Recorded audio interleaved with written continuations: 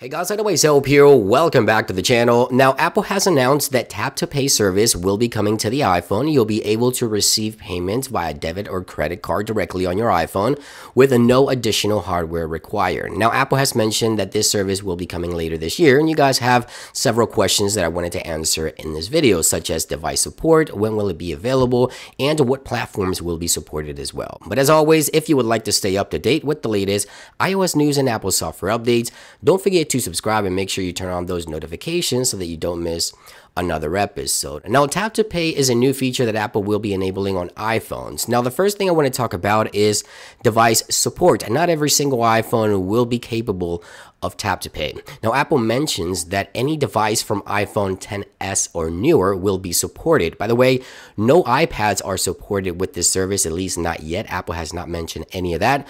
But in regards to iPhone XS or newer. So if you have an iPhone XS, any iPhone XS model, that will be supported. If you have an iPhone XR, that will also be supported. If you have an iPhone 11, that will also be supported by Tap to Pay.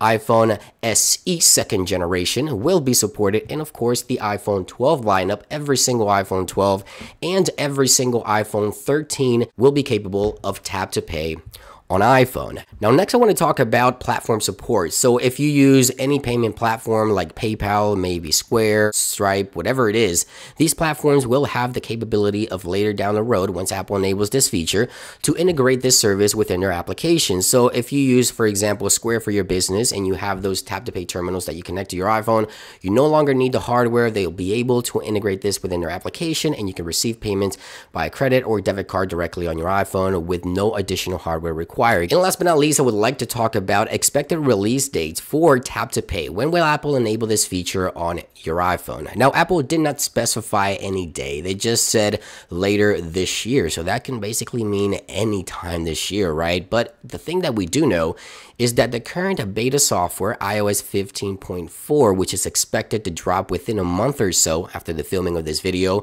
we already know that there's source code within the software. So Apple is clearly looking to push this sooner rather than later. Now, again, there isn't any exact date, but if Apple was to release Tap to Pay or enable Tap to Pay with iOS 15.4, we could see this release within the next month or so. And again, we would have to wait for the platforms to support this, like PayPal, Square, and all these other payment platforms to integrate this into their applications.